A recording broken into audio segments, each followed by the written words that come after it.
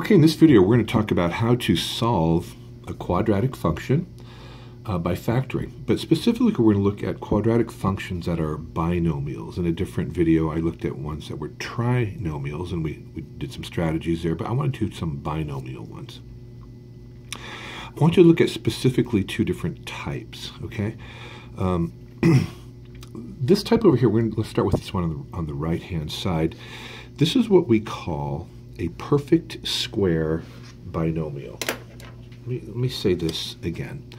A perfect, let me write this up here, perfect square binomial. Now, why is it a perfect square?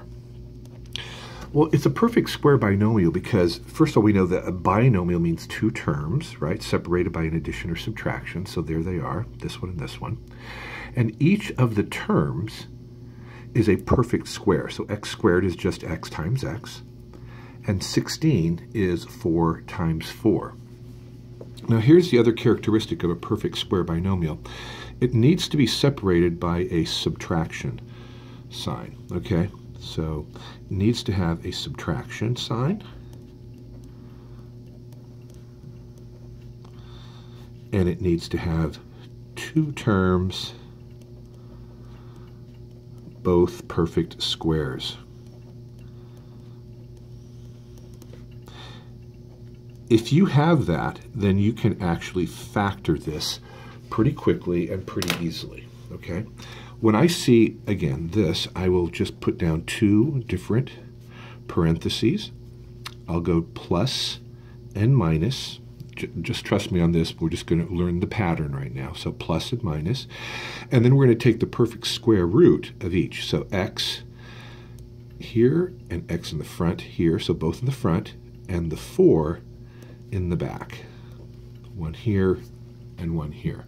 Now let's check this just to make sure that we did it correctly, okay? So let's just do a quick check, and we'll check it by doing a FOIL. All right, so x times x is x squared. X times negative 4 is negative 4x. 4 times positive 4 rather times x is plus 4x, and we'll see immediately these cancel, right, when you put them together. And then positive 4 times negative 4 is minus 16. Sure enough, it's x squared minus 16. Now, when we were solving this, we would basically say, so this was just our check, but we say that in order to make this equal to 0, that means that x would either be equal to a negative 4. In order for this to be equal to 0, x would be equal to a positive 4. Okay, so that means that this particular binomial, if it were a quadratic function, right, would cross the x-intercepts at negative 4 and at positive 4.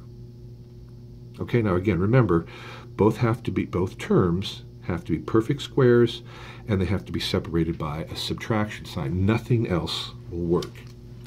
Now, here's another example. When I look at this and I just go through this checklist, right, I see that it's a binomial. It does have a subtraction, but the two terms are not perfect squares. But be careful. You should always try to factor out any common factors first. So let me just write this off to the side. Factor out common factors first. Okay, so when I look at 3x squared, 3x cubed rather, I'm sorry, I needed to do one more thing over here. There we go. When I look at 3x cubed and 12x, I ask myself, what is common in both of those terms, right? Well, I know that one of my factors that's common is a 3, right? Because 3 goes into 3, obviously, but 3 also goes into 12. And another common factor is one of the x's, right? So I have one x here, and I have x cubed there. So I'm going to factor out 3x, and then I'm going to look and see what's left over, okay? So 3x times what gives me 3x cubed? And I know that the answer is x squared. Then I have my subtraction. 3x factored out of a 12x is just going to give me 4, isn't it? Well, look what that does. I now have a binomial that's a subtraction, and the both terms are perfect squares. So I can continue to factor doing exactly the same thing I just did over here. I'm going to put 2 parentheses. I'm going to go plus and minus. Remember, that's the pattern, always plus minus. And then you just take the factors. So x squared, x and x. 4 would be 2 and 2. Now, remember, this is solving by binomials. This is perfectly factored, right? But now let's just make it a function by making it equal to 0. Now, remember that the 0 property says that one of these factors has to be 0 in order for the whole thing to be 0. So I have 3 factors here, not just 2. So I'm going to say 3x equals 0, or x plus 2 equals 0, or x minus 2 equals 0. And I'm going to find the zeros for each one. So what times 3 times what is it going to be equal to 0? So x could be equal to 0, and that would make that work. Negative 2 would make this one work, and a positive 2 would make this one work. Okay?